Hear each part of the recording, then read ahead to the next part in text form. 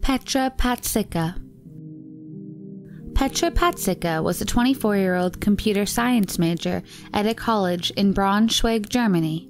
In July of 1984, with the holidays fast approaching, she planned to spend her time completing her thesis at her parents' house in Wolfsburg, some 23 miles away. While getting ready to leave on July 26th, Petra asked a neighbor to take care of her plants while she was gone, giving no indication that anything was wrong. She then attended an appointment at her dentist's office, after which she apparently planned to catch a bus to Wolfsburg. However, Petra never arrived at her parents' home. At first, they thought she'd stayed near school a few days longer than expected, but when Petra did not arrive for her brother Karsten's birthday party 2 days later, her parents reported her missing. An extensive search was carried out for her, but nothing turned up. There was no sign of her at all. She was nowhere to be found on campus, not in her dorm or any common areas. Her professors hadn't seen her, and her friends had not heard from her. It was as if she had simply disappeared. Her case was also featured on a local television program, but still no trace of her was found. After finding no evidence of her, investigators began to suspect that Petra may have been a victim of homicide. The police changed the direction of the case from missing person to a murder investigation. This led to their first break in the case. Just 2 years prior, a 14-year-old girl had been brutally assaulted and murdered in the town of Wolfsburg. The police thought that the two crimes, Petra's disappearance and that of the little girl's, were related. As it turned out, the patch of woodland where they found the 14-year-old girl was very close to the bus stop where Petra had supposedly caught the bus on the night of her disappearance. Then, in 1985, a 19-year-old known only as Gunter K., a carpenter's apprentice, was arrested in connection with the teenager's murder. He confessed to killing the 14-year-old. Then, 2 years later, he also confessed to having killed Petra as well. However, authorities started to doubt Gunter's claim. Investigators found no evidence that linked him to Petra's murder. He was eventually only convicted of the murder of the 14-year-old, and not of Petra's murder. In 1989, 5 years after Petra's disappearance, she was officially declared dead, even though her body had never been recovered. And for more than 3 decades, her disappearance remained unsolved. Then, in September of 2015, 31 years after and 200 miles away from the place where Petra had been last seen, police were called to the home of an old woman named Miss Schneider to investigate a break-in. Upon arrival, they questioned Miss Schneider about what had happened during the break-in, but when the police asked her for her identification, she was unable to give them any form, no license, passport, or anything.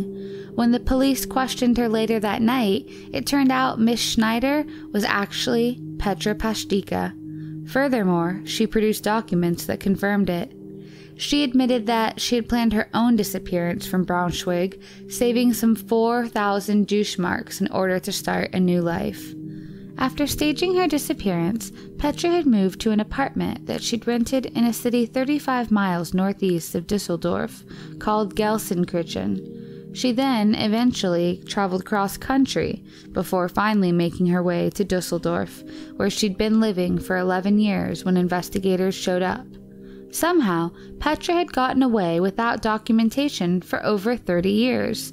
She did not have a bank account and even managed to pay all of her bills in cash. Petra had done everything she possibly could to stay off of anyone's radar. This included not socializing with any of her neighbors or coworkers in Düsseldorf. Even after she'd been discovered by police, she didn't show any interest in reuniting with her family. Despite their frantic questioning, Petra would not tell officers why she had disappeared in the first place. Her father had since died. When asked if she wanted to reunite with her mother and brother, she said she did not.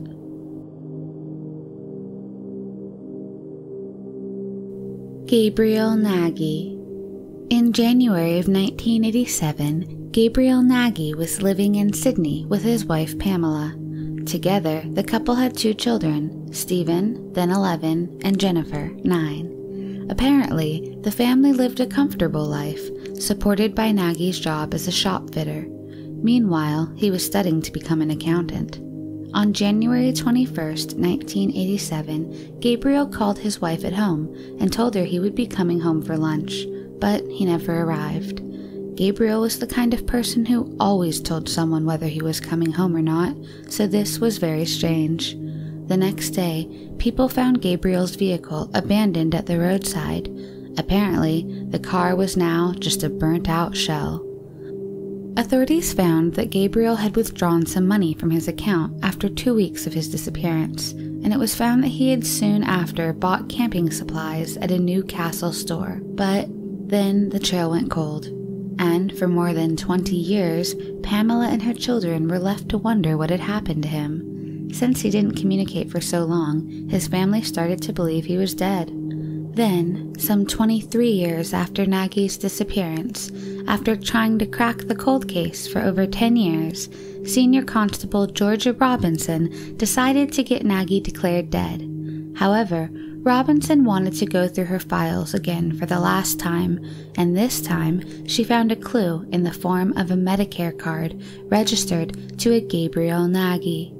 Apparently, a Gabriel Nagy had recently undergone operations on his eye, and Australia's health authority Medicare had documented the procedures. Soon, the records were traced to a man also known as Ron Saunders, who had recently begun using the name Gabriel Nagy. When the police questioned him, Nagy told them that he had no idea what she was talking about. Police were certain that the man was indeed the missing Gabriel Nagy, but that he genuinely seemed to have no memory of anything that had happened. It was soon found that Gabriel had suffered a serious injury at the back of his head, which was the possible cause of his amnesia. At the time, Gabriel was living and working at Mackey's River of Life Church. However, he had spent much of the past 2 decades homeless and wandering from place to place with no real idea of where he came from or where he was going.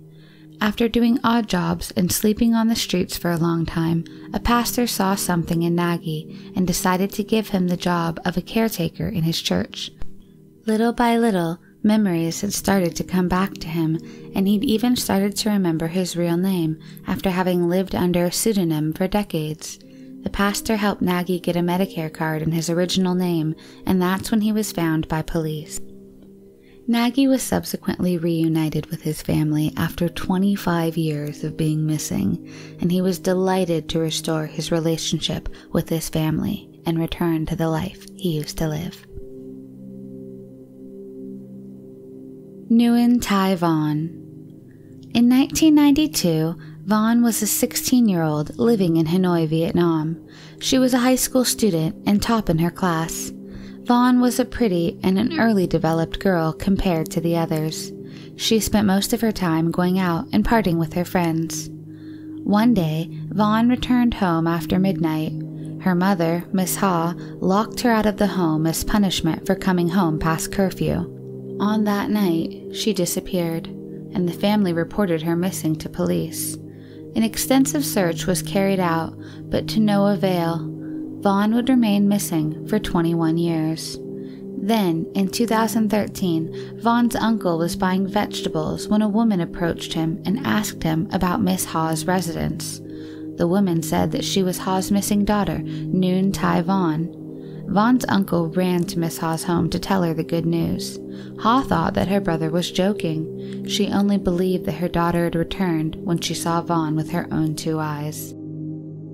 When questioned, Vaughn told them that on the night after not being allowed into the home, Vaughn went to a karaoke bar with her friends where she met a woman named Ton, who convinced Vaughn and her friends to go to Lang Son, a northern border province.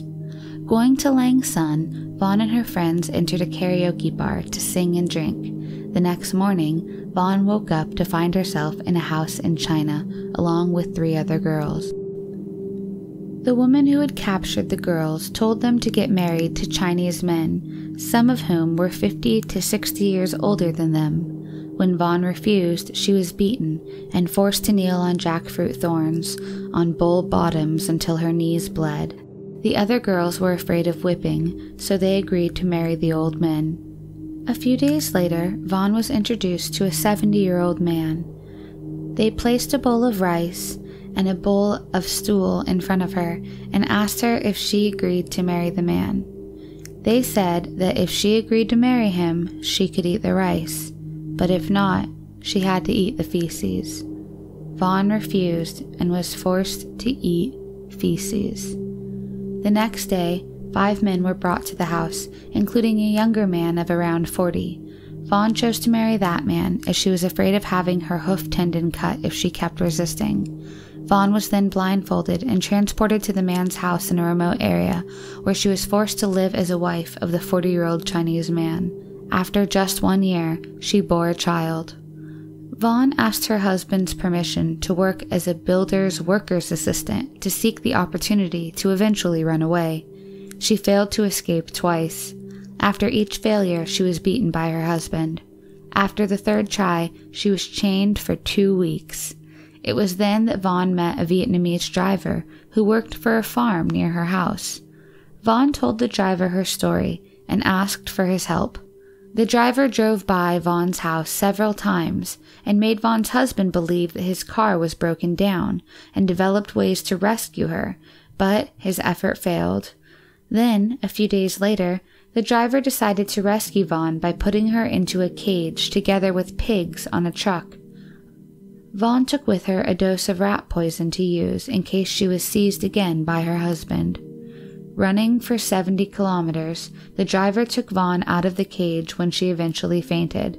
He left the truck and hired a cab and kept moving to the Vietnam-China border. After 100 kilometers, Vaughn finally regained consciousness. After saying goodbye to the cab driver, the truck driver and Vaughn traveled for 3 months, begging for food. Finally, they arrived at the Vietnam-China border, but were out of money. There they met a kind-hearted taxi driver who took them both through the border to Vietnam for free.